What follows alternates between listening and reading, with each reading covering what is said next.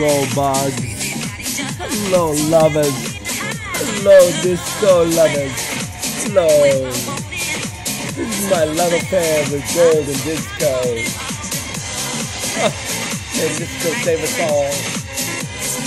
May disco deliver our souls to the promised land.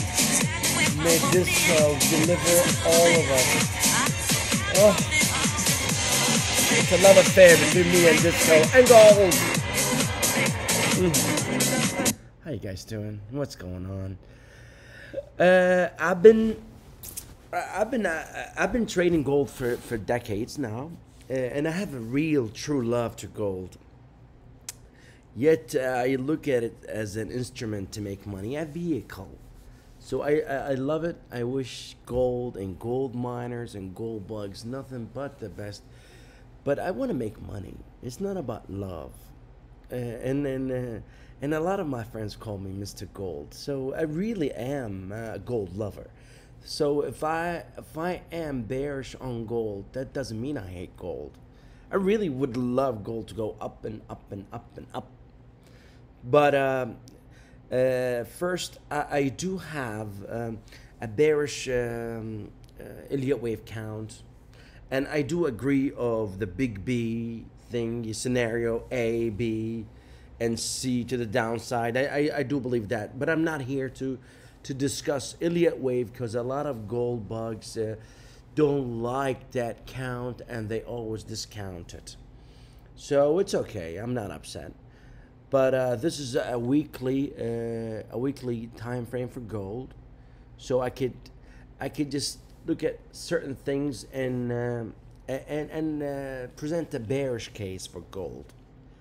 My first take on that bearish case is silver is lagging gold. That's not a very bullish historically. The gold silver ratio should always go down in a healthy gold bull market. You can go back in history and you know that's true. Some people think this time is different. I really don't know. Maybe it's true. So my first take is gold-silver ratio is going up, which means silver is lagging. So gold made a new 7 years high and silver is still lagging. Didn't even make a 2 years high. So that's not a good thing. Same with gold miners. Gold made... gold miners are lagging. They did not confirm that gold new high that made last week. So two things for gold now: the divergence between gold new high and silver lagging and gold miner lagging. Third, this is the weekly time frame. So I'm looking at the relationship between the price action and the RSI price here. Historically, when you have a very severe equal or very bearish divergence, the price action go down. This is true in August to September 2016. The RSI didn't confirm it, and it collapsed almost. It's a big price collapse right here. Also from September 2017 till April 2018, RSI lagged. It's a bearish divergence, and it has almost a collapse back then. It was really scary flush. It was a flush back then too. And also from August 2019 to Feb 2020, clear bearish divergence and really a historical flush. It's the fastest gold price collapse, I think, as far as I'm thinking. I've been doing gold since the early 2000s. Yeah, this was the fastest by far. And now you have another bearish divergence between April till today, June 2020, and a clear bearish divergence. And God knows what's going to happen. Plus, this is not a good candle in the weekly time frame. It's very bearish.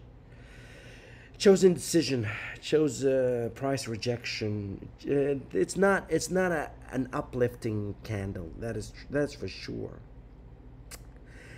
So hence that's why I'm very bearish on gold. So I have nothing to do. I have nothing against gold. I really love gold.